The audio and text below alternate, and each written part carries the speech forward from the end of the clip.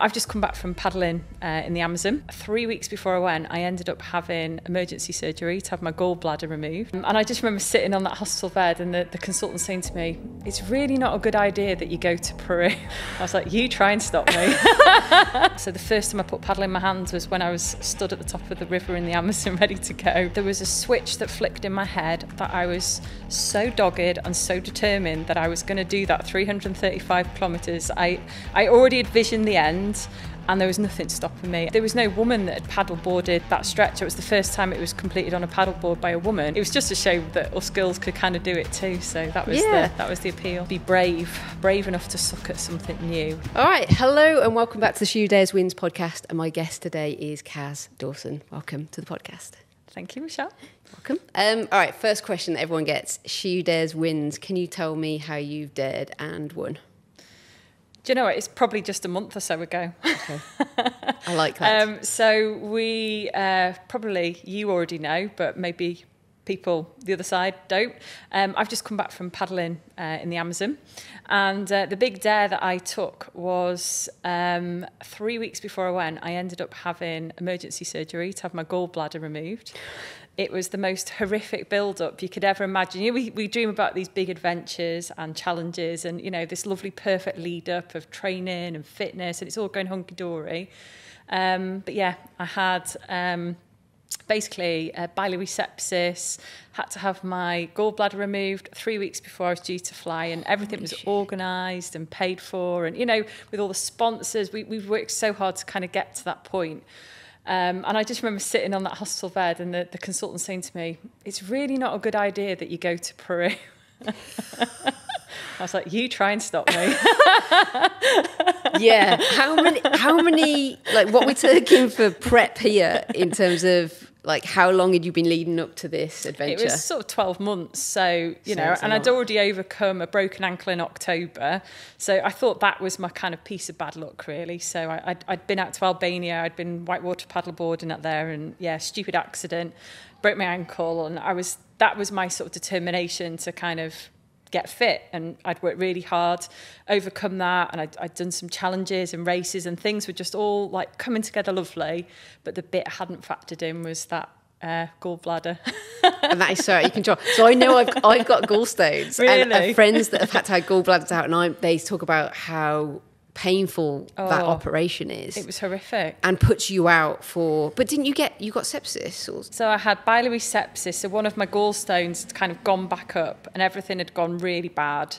And I think when they sort of sit you down and say, "You've got to have your gallbladder out, like, now, like, we need to operate." So I was like, "Oh, this is actually quite serious." You're like, "Can I just wait till I get down the Amazon and then you can reach that out?" Yeah, so I basically couldn't make a decision. And I think I remember being at that point, and, you know, this is really recent. This is like, you know, that sort of 6 weeks or so ago. But it was just that moment where I was like, I'm not giving up, because I knew that if I just gave up that sort of hope of getting there and doing the adventure and the trip down the river, that I think that would be me kind of just giving up. So yeah. I was so determined that was what made me sort of keep really positive. So it was 3 days before I managed to get sign off from the consultant. Within 6 days of the operation, I was in the gym working all the bits that didn't hurt. And I didn't paddle at all. So the first time I put paddle in my hands was when I was stood at the top of the river in the Amazon ready to go. But yeah, and talk about daring. I think that was me taking a dare, thinking, will it work? And if it doesn't, then well. How much of that do you think, like, overcoming an illness that you couldn't foresee coming, to getting out there and standing up and starting that first paddle of the journey, how much of that do you equate to, like, the mental, just focusing on that this is it, I'm doing it, whether or not?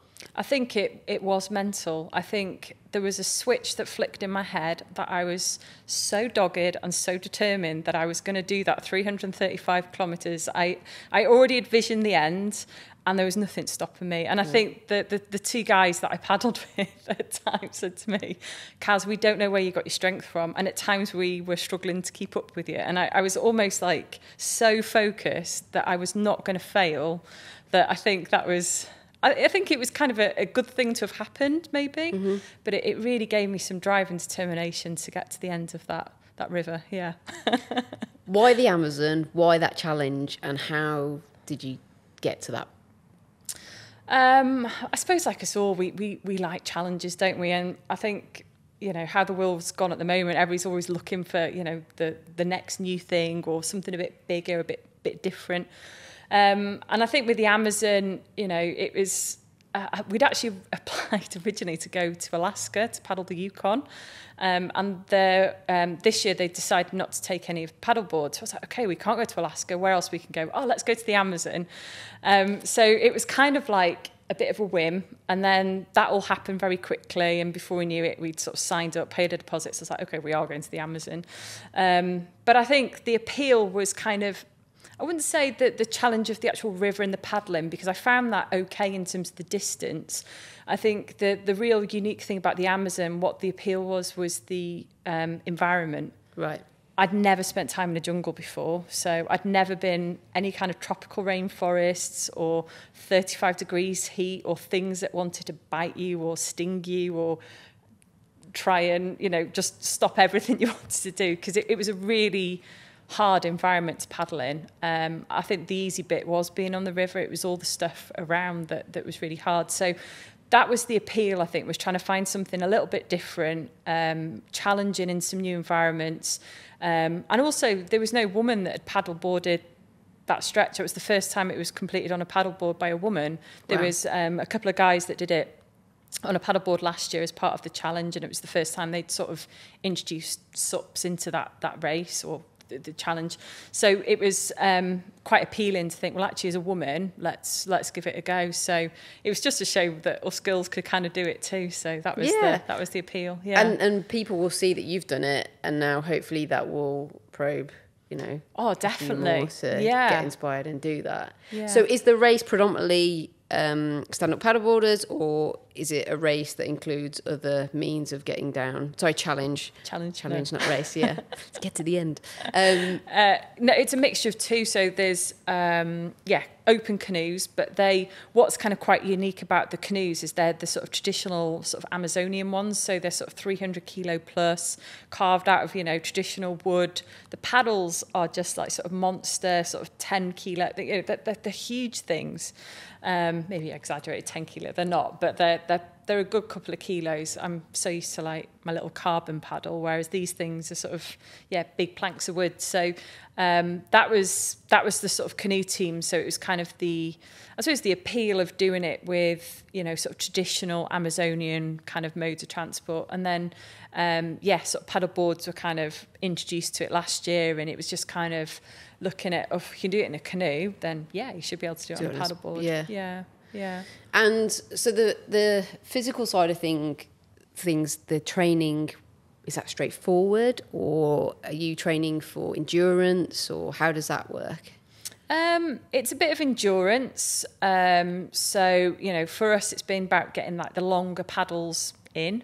Because my job is paddleboarding anyway, I do spend a lot of time on the water, but it's kind of the wrong time on the water. You know, if you're a coach or you're sort of delivering any kind of instruction, you spend a lot of time with, you know, beginners, learners. So you're never really pushing your top end. You're always there to keep other people safe and to guide and instruct. So trying to find those little extra bits that would keep testing you. So I approached the challenge differently. I've done sort of other longer distance bits in the past, but with this one, I really focused in the gym more. Right. And I focused much more in terms of my like cardio. I spent a lot of time on my road bike. So actually building all the other things, which really sort of underpinned and supported my paddling more. Okay. So I think with it, I think the key is not to just paddle. I think you've got to be quite have a broad. Good overall fitness. Yeah, with your fitness. So that sort of helped. And then, we just pinpointed some challenges. So I had a go at the SUP 12, for example, where it was down on the south coast, 12 hours, as many laps as you could do in the sea for 12 hours. And they were like, I think they were about 3-4 kilometre laps, just continuous for 12 hours. And that was pretty tough. But it was good because that was kind of beginning of April, and it gave me a bit of a check in terms of how much I could do and the sort of the, you know, where we were at sort of fitness wise. But But yeah, it was great preparing for it. We went to Scotland. You know, there was like little things that were just little events that just sort of helped us really. So yeah.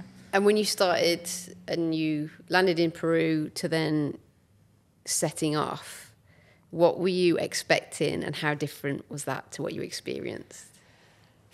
It was very different, very different. I think the bit that surprised me more than anything was the size of the river. You know, I've paddled a few rivers and I'm happy with sort of like the rapids and the white water kind of stuff, but this was like on steroids. Right. It was huge.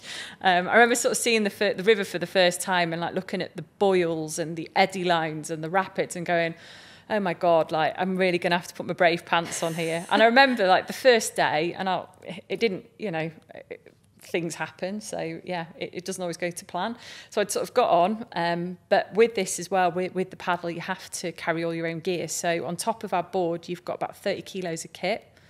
So of course, we're carrying all our camping kit, our food for 6 days, water supply, clothes, repairs, you name it. We've got everything on our board. So you've got to be kind of full sort of sustaining as you go.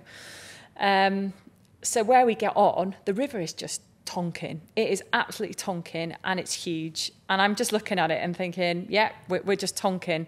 You get on and to the first rapid, there's probably, 200 or 300 metres. It's not far.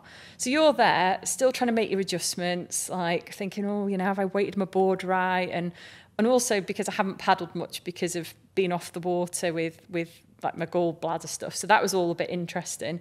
So I'm getting on it now thinking, oh God, around that next corner is the first rapid. And it's a big rapid. It was like a grade 3, really big, really bouncy, big wave trains, big boils. And I was like, okay, we're just going to have to go for this. And it was like the first rapid, first day, a few hundred metres from the start, and I'm already swimming. I was like, I hadn't planned for that. But it was, you know, and it was a full board flip. I had to get, you know, flip my kit back around. Then I'd lost my paddle, so it was like on my belly, like trying to, you know, retrieve all my kit, get going again. But you know, after that was the only swim I had in the sort of the 335 kilometres. It was the first rapid, the first day within the first kilometre. You got it over and done with on the first. That's pretty scary though. Do you know what I've just realised? We're not wearing our headphones. I was just looking at this going, there's something that I'm missing here. Can you pop them on? And I'm sure there's absolutely nothing wrong with the recording. But let's just double check. Yeah, I can hear fine. It's fine. Can you hear me? No, I can't hear you. You can't hear me through the headphones? No, I can't. Oh. Do I need to be plugged in? I think it's just because your headphones are disconnected. Oh, this is great, isn't it? You know when you say learn from me, don't learn from me. There'll be like bloopers, like a takeout. Yeah. Oh, we're good. This is a first. Right. Oh, that sounds better. Is that better? You can hear me now. Yeah, so the mics are connected, so that's fine. All right, okay. I'll edit that bit out. So, first experience of being in the water, I'm thinking Amazon, piranhas. Yeah, there were piranhas. I'm thinking all sorts of stuff in here. Do you train for that, or is it just get out the water as quick as possible? So there's a few myths in terms of, I think we've all seen those films, haven't we, where piranhas strip a man to the bone in, you know, in 10 seconds flat. It doesn't happen. Oh, right, okay. And actually, of all the things in the Amazon was, I was kind of scared of, piranhas was actually kind of quite low on the list. So yeah, we saw them, and we only saw them actually because some of the local crew, so they were helping us with support boats, and their main job really was to help us with transporting kind of supplies, but particularly water, because we couldn't drink the water in the river. And when they were killing time, when we were there, you know, busting a gut, trying to do all our paddling and get to places, they just killed time by fishing. Right. So they were always catching piranhas. So every time you went past with them, they had them in their hands and they were sort of, waving these piranhas about. And you're thinking, oh, God, so they are in there. Was that for fun or for them to eat? To eat. And they sort of all, they were very kind of subsistence kind of style living. So they were living off everything that they could catch or grow or have around the jungle, basically. So so were these your guides as such? They weren't guides, they were support crew. So right. How it kind of worked is we had sort of checkpoints we had to make each day at set distances. We had to meet them at set times. So as we were going down the river, there'd be certain areas perhaps that we couldn't go because cocaine production or illegal gold mining, all of that was kind of going on the river. So we saw a lot kind of going on in that region, and we uncontact tribes, that kind of thing. So there was areas where we couldn't paddle, or the river would get quite braided, so we had to make sure that we went left or right or straight on. So sometimes there were kind of critical points where they would be maybe sat to make sure we didn't go down there to help keep us safe. But yeah, they very much let us get on with our own devices. We had our trackers, we had our maps. You leave at this time, you get off the water by this time. And some of the days we were paddling 70 kilometre plus days, so they were big paddle days. Stretch. 9 hours on the water. And are you with other people, or can there be stretches where you kind of don't see anyone? Yeah, so we were paddling as a team. There was 3 of us. There was myself, my partner John, and Matt. So we were the team. So we worked as a 3. But yeah, because the speed the paddleboards went, we were always tracking faster than the canoes. So we were always kind of up front. So most of the checkpoints, we were just out front, and we didn't see anybody. Which was great for us because we were up front. It meant we got to see some super cool wildlife. But yeah, at times we did have to second guess. We were getting our Garmin's out and double checking with maps, and you're thinking, have we taken the right route? Or the funny thing is, because it was so remote, that all of the mapping was from 40 plus years ago. So none of the mapping made sense. And because a river changes so much, and such a big river like that. So whatever we saw on the map was not what we were seeing with our eyes, and vice versa. So you were constantly trying to look for little clues, but they just weren't there to be had. So it was just going with gut feeling and thinking, okay, well, most of the flow's going that way, or we think that's right, and you're having to just second guess on occasion. So yeah. And when I think stand-up paddleboarding, I think nice, pristine lake, this is, I'm guessing, quite ropey in times, like you talk about falling out. What are they in terms of grades of like rapids? Were you going through different grades, or? Yeah, so you were. Yeah, so different grades of rapids. And I suppose it's, if you think of we all go back to our geography lessons, don't we? And you remember the rivers, how they are up in the mountains. And then as they go close to the sea, they get windier and wider with how they behave. So where we started was kind of the foothills of the Andes. So there was lots of white water. So for the first 2 days, it was just jam-packed of rapids. I would say mostly grade 2 rapids, okay. But they were big, high volume. So it wasn't like the rivers we would see over here. It was just lots of water getting funneled through, tight gaps.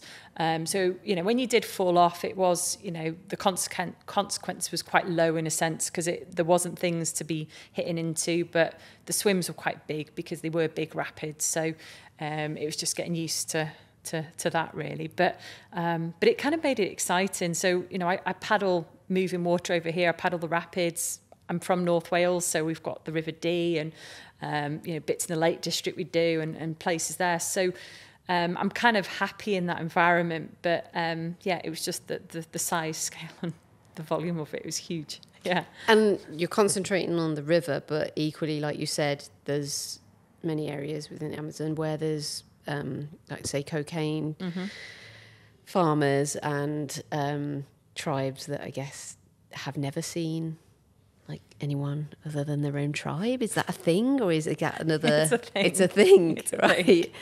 The Machu Picchu. So there is a tribe there that are an uncontacted tribe. They don't want to be contacted, and there's an area. So particularly where we started up the top section of the Amazon, it was quite, what's the word, sort of untouched, quite pristine. It was kind of rainforest as, we want to see it. It was very good. And then as you started moving down, you then started getting closer to sort of the towns, and then you started to see the deforestation and the mining and that side. But the more pristine sort of section, There were, you know, tribes, communities. There were people kind of hanging on to that sort of traditional way of living. So we sort of experienced that, and there were some tribes and communities that we stayed with, and for 2 nights, very, very welcoming, and it opened up their arms. We got these tattoos from these sort of fruit juice that we all woke up in the morning with these bright blue hands, and nice. it was an interesting thing. But adjacent to them was this non-contacted tribe, so we had to paddle through their territory. So there was it was around 40k that we paddled, where we just simply couldn't stop. So we were on a river. And we just had to stay on our boards, keep paddling. The rule was we kept river right, so they were all of their land was on the left-hand side of the river. So yeah, there was a bit of a bit of an unknown, and you were always sort of paddling, like looking over your shoulder and sort of looking across and thinking, yeah, there's like bows and arrows, spears, because they kill people, like they have killed people. Yeah, they're pretty hostile, and you know it was for us a real which is, I say this. It's kind of nice that still exists, isn't it? But I imagine equally petrifying, like you say, having to go past, because you don't know how tribes are going to react if they've never really come into contact with other crazy Westerners.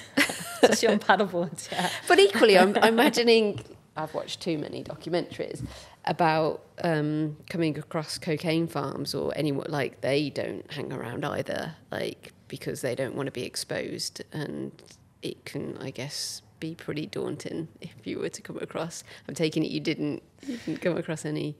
You were aware that it was there, right. So there is some areas where we couldn't paddle. So you know how the river sort of splits off. It'd be like, right, don't go down that left because there is a cocaine laboratory down there. Mm-hmm. Occasionally you could smell it. There was this weird kind of like very sweet silagey kind of grass, like very like almost like something plant-like is fermenting. It was that kind of smell. But yeah, similarly to you, I because I knew where I was going, I sort of clued up on my documentaries and caught up with some, you know, things on iPlayer, and so I had a bit of an idea of like, okay, this is what goes on.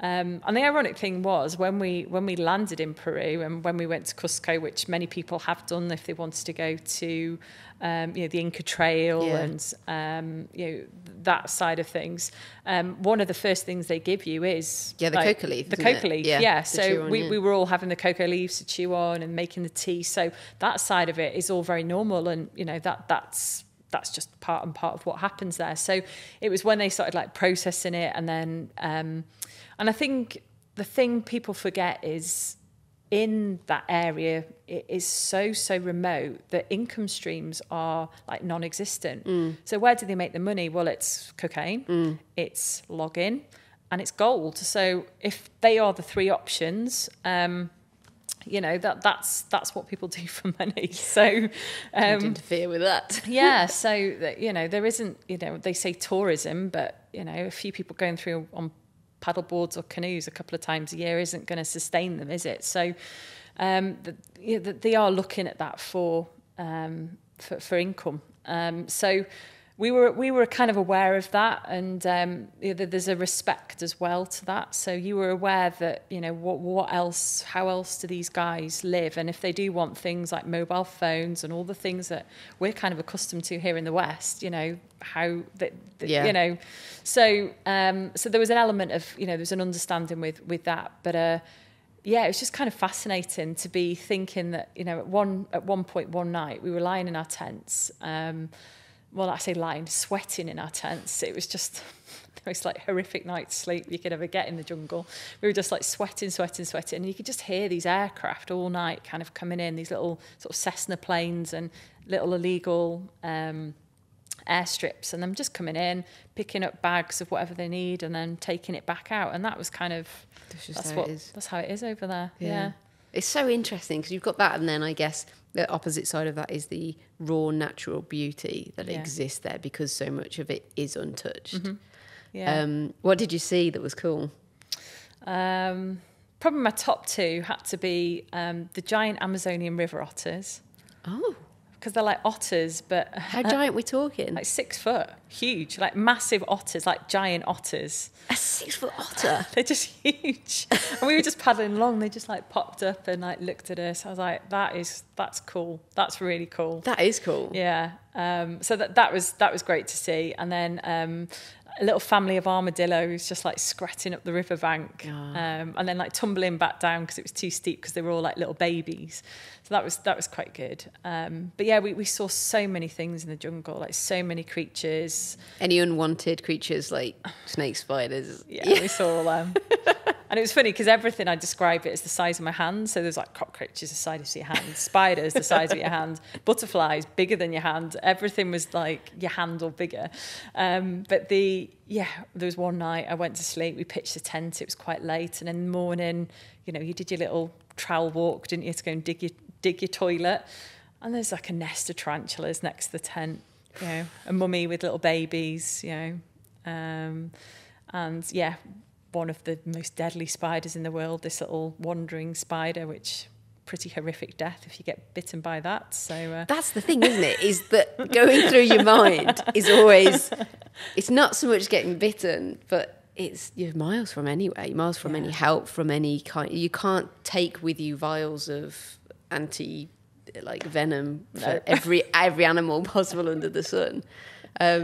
I had Megan Hine on the podcast a couple of weeks ago, and she talks about being bitten by a king cobra and being really remote, and then being stranded with some lions and like being surrounded by them in the middle of Africa. And I was like, yeah, what happens when that occurs, and what's the headspace like? And it's interesting how she's obviously learned to deal with situations like that.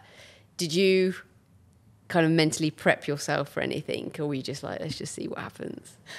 Well, I haven't got the best track record. I seem to be very accident prone. Yeah. So considering my last trip to Albania, I came back with a story of spending time in an Albanian military hospital and a broken ankle, and that all went kind of completely Pete Tong. So to be fair, I'd actually prepared myself to come back with that. I was like, something will happen. So I did take probably one of the most comprehensive first aid kits I've ever carried in my life. And you know how you sort of split up kit between you as a group? Mm-hmm. The guys were like, well, what have you got, Kaz? And I sort of showed them my first aid kit, and it literally filled like half my dry bag. It was like, I was like, don't worry, guys. If we need operations, teeth removal, you name it, I've got it. Like, we're dealing with it. And we only had to really use it in anger once. So I was happy with that. But we did get chased by a swarm of giant Amazonian wasps down the river. Oh, wow. They just kind of came out of nowhere, and they just kind of started swarming around us. I was like, I don't like this. And we sort of paddling faster and thinking, oh no, well, the next thing is we're jumping in. But they stung Matt on his hand. So I kind of whipped out the antihistamines and, checked him over. But I probably trebled the dose of maybe what I should have given him, because I was a bit worried. I was like, but that Amazonian wasps, like, going to be worse than what's at home. Yeah, they're not going to be like UK wasps, are they? And then I did check in with the safety team. I just said, like, he has been stung. I don't know, are these like killer wasps? Like, I don't know what they are. I tried to describe them. But they had an EpiPen on standby, and then he just started getting sleepier and sleepier because I'd just given him so much antihistamine. It's like, come on, Matt, we're nearly at the finish. It's like, I'm tired. Amazing. Yeah, I'm just gonna have a nap right here. So, how many days were you on the river? So the challenge is 6 days.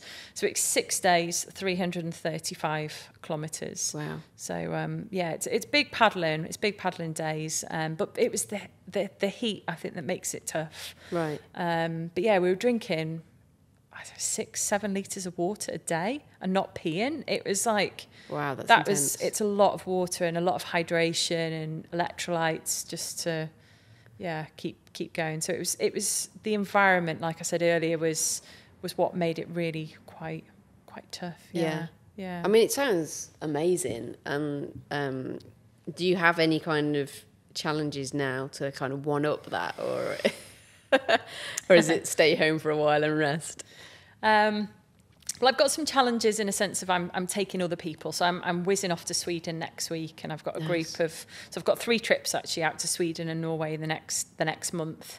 But it's taking other women out there. So it's trips where, you know, they're going on holiday and having a great time, and I'm looking after them and guiding them and, you know, keeping them safe. So we've got those kind of trips coming up. I've got a few little things brewing.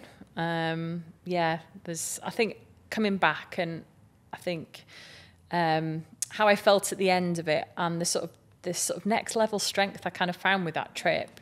I think there's like a little bit of, I think once you get bitten by the bug, it's a bit dangerous, isn't it? The next level. So, yeah. And how did you make stand-up paddleboarding, which is a passion, into, you know, the business that you've got now, where you take other people? Was that like a natural progression, or something you delved in the deep end with? I think it was quite natural. I think originally it started out as a hobby. So I got into it, and it was by complete fluke, because I'd always been a horse rider my whole life. Okay. I'd ridden horses, and then my horse had an accident, and I sadly had to put to sleep. So I then ended up with all this spare time because I had no horse to look after. So then some friends invited me to go and do a bit of a social paddle. Did that. I was like, I quite like this paddleboarding malarkey. And within a few weeks, I'd bought a board, and I was like, I'll give it a bit of a go. But then it was like one of those things, as soon as you sort of started doing it, it's like, there's like more possibilities here. Like, we can use this as like a mode of transport, as a tool to do other things. So quite quickly, like, you know, I tried to kind of upskill, like go and do some challenges, some races, that kind of stuff. And then I did that for a couple of years, and then I had friends and family, people sort of saying, "Oh, do you want to? Can you take me out? Have you got a spare board?" So I thought, I'll just go and do some qualifications and, you know, see how it goes, because I think the safety side of it with paddling and being on the water, and it's really quite important. So that was kind of key to do that. And then I just thought, well, I'll just set Suplas up. And then 4 years later, it's just kind of like, it's just sort of rolled into a beast, really. So, you know, this time of year, I'm out probably 4, 5, 6 times a week. Wow. You know, last night it was 1-to-1s. Tomorrow I've got a litter pick and club, and then we've got coastal sessions coming up over the weekend. So it's quite broad and varied, and I think what makes us a little bit different is we do paddle in all the different environments. So I'm qualified, you know, on the rivers, in the sea, so I'm able to give people different experiences, and we're very fortunate, I think, with where we are in North Wales. We have all of these amazing paddle locations right on our doorstep, so from like an hour of where we are, we can access everything really that clients want or need. So it all sort of happened, but it's all grown like organically, and the places I've managed to see, the people I've met, the communities, it's just opened so many doors and opportunities, and I can't ever thank it enough for what it's given me over the last sort of 6 years. Really, it's just been incredible. And it's quite. Would I be right in saying that it's quite a new thing, really? It's not something that's been around for years. I see a huge amount of growth in the industry because more people are getting interested in it. I went to Poolbridge Farm, and they've got a lovely lake with now some jetties where people can get on easily enough with a paddleboard, and so many people there were kind of setting up, and I was like, you didn't really see this a couple of years ago, and I think now it's coming in. What's the hook with it? What gets you hooked? I think for me, and how I kind of pitch it with the clients, is it's making adventure accessible, and it's accessible and affordable, but particularly for women. And I think that's like been our USP with it, really. I didn't necessarily go out and say, yes, I am just paddling with women, but it's kind of naturally happened. And I would say 90+% of our customers are females. Right. And it's about this accessible, affordable adventure. And if you can get them hooked, and, you know, it starts out where they have a little, like you say, a little experience on a lake where they're splashing and messing about in a bit of a circle, and, you know, you get the confidence up there, and you're like, why don't you come on the river, or let's go and do a little journey on a bigger lake, or do you fancy going out and giving the sea a go? And to see people go from, you know, that kind of nervous first time, you know, really wobbling, those bird claw feet, you know, absolutely petrified, to then going on their first journey, or seeing them by their boards, or, you know, with the trips we've got going out this month, what is so lovely are there are people on those trips who first stepped foot on a paddleboard maybe last year or 2 years ago, that have kind of gone from, you know, that beginner in a pond to doing their first expedition in Sweden or Norway. And to see that and to help be part of that and like facilitate that has just been kind of a magical thing, really. So I think that was what I wanted to kind of do with paddling, is kind of expand those boundaries, but making that accessible adventure. And I think, you know, that's what paddleboarding does. It's more than just in a pond or a lake. Yeah. And I'm seeing it with swimming. I'm seeing it with so many different things now, that it's actually about the community. Yeah. And it's the people you meet, the conversations you have. Like, I tried wild swimming last week with Dips and Dales, and Zoe said to a couple of women in her group, she was like, we're going wild swimming if anyone wants to turn up. And I was like, this is great, because the swimming is amazing, but also it's just about the tea and the cake and the chat. And she's like, yeah, it is. It's about people's different life experiences. I think sport has a way of opening people up, doesn't it? And connecting on different levels. Mm-hmm. Like, and when the barrier, there's no barriers to entry in terms of you can hire kit, or you can, for example, go with someone like yourself. The accessibility allows people that probably really need it to get into it. I know with cold water swimming, there's a lot of trials going on at the moment with mental health and anxiety. Yeah. And just being near water. I'm not a confident swimmer at all. And still, water provides calmness. Like, you forget the bird, you know, you listen to the birds. And the thing that I would imagine with stand-up paddleboarding is that you're on top of the water, which in itself has you feel powerful, don't you? Because you're letting kind of nature take you, and you're not having to necessarily be cold unless you fall in. But I'm guessing during winter you can go full dry suit. Yeah. So yeah, I'm excited actually to give it a go. I know Joe's dared me to do it, so it's on the list. So you're going to Sweden. Are the kind of adventures outside of the UK more fun?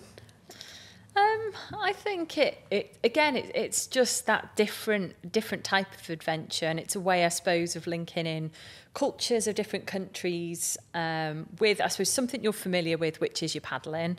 But then, you know, it then becomes that sort of that tool, that kind of accessory that you're able to do your journey with, really. So I think it just gives you a unique perspective as well, because when I've like visited cities, so things like I've paddled through Paris or paddled through Copenhagen, places like that, you see it from such a different way on the water. So like the fjords, or when you're, you know, picking lakes out, or archipelagos in Sweden, it all looks so different when you're at your own pace on the water, you know, just going with the flow. It kind of gives a different perspective on a country.